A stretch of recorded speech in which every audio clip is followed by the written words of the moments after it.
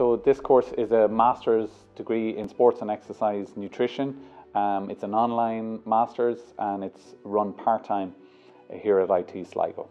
So this course would appeal to a wide range of people, particularly those with an interest in working with sports people and around exercise, metabolism, so sports scientists, exercise professionals, and nutritionists, dietitians, allied health professionals, so anybody with an interest in sport, particularly elite sport, but also the exercise aspect of nutrition.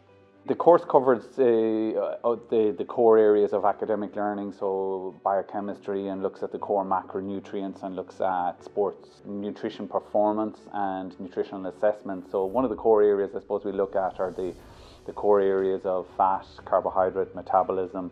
We also look at supplements, we look at the evidence, and we look at the biochemistry of fat and carbohydrates and protein and all the core. So nutrition and performance and the exercise aspect of nutrition.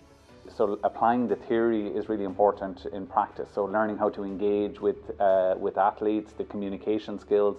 So those practicals are still run online through the online medium. So learning the different communication skills, learning the theory, and applying that to specific case studies in terms of different types of athletes and different athletic situations.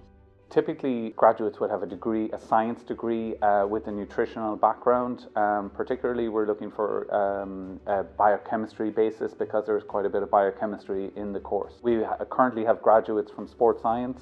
We have graduates with degrees in nutrition, dietetics. We also have graduates from other allied fields of public health.